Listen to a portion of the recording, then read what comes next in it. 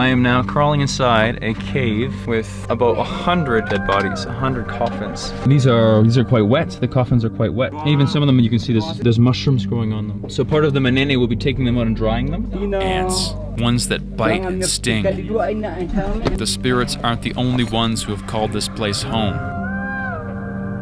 No name, no date. It's almost fully decomposed, I would guess 100 years or something. And now the coffins are being taken out one by one to dry. It is incredibly humid in here, but it doesn't really smell. It smells more like an old basement. You can smell like a little bit of dirt, but for having 100, more than 100, 200 dead bodies in here, it smells like, alright, it smells like a cave.